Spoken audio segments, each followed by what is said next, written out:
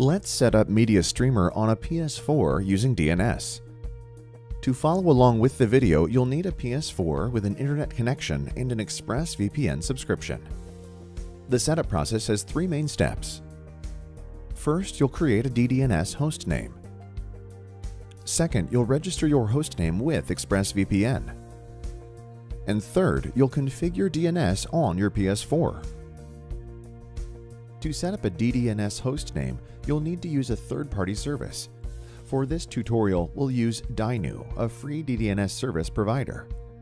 Note that ExpressVPN is in no way affiliated with Dynu, and you are free to use whatever DDNS service provider you choose. To set up a Dino account, visit Dynu.com. At the top right corner of the screen, click Create Account. Fill in the necessary information before clicking Submit.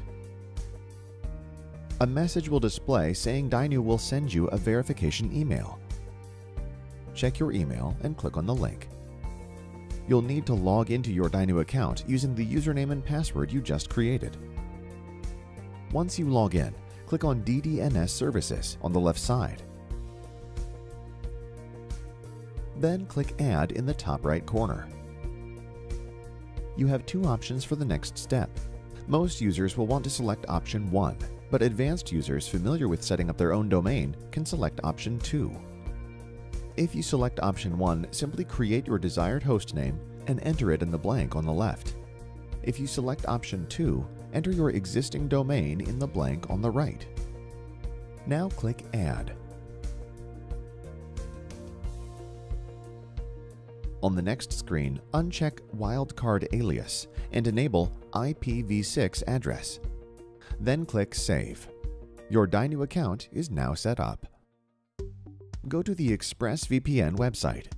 Click My Account in the top right corner. Then enter the email you used to set up your ExpressVPN account, as well as your ExpressVPN password. Click Sign In. On the next page, click DNS Settings on the top right corner. Scroll down to a section titled Dynamic DNS Registration. Enter the hostname you just created with your Dynu account. If you used option 1 when setting up DDNS with Dynu, the hostname will follow the format hostname.dynu.com. If you used option 2, simply enter the domain you used. Click Save Hostname. The word Updated will flash on screen to let you know the hostname was saved. Return to the page under the My Subscriptions tab. Then click Set up ExpressVPN. On the next page, select PlayStation on the left side of the screen. A DNS server IP address will appear on the right side of the screen. Make a note of it, as you'll soon be entering it on your PS4. Now it's time to turn on your PS4. Open the Settings menu. Then select Network, followed by Set up Internet Connection. You will then be asked whether you want to use Wi-Fi or a LAN cable to connect to the internet. Select the option that you want to use. When asked, how do you want to set up the internet connection? Select Custom. For IP address settings, select Automatic. Then, for DHCP hostname, select Do Not Specify. Next comes DNS settings. Select Manual, followed by Primary DNS. Now it's time to enter the IP address you found on the ExpressVPN website.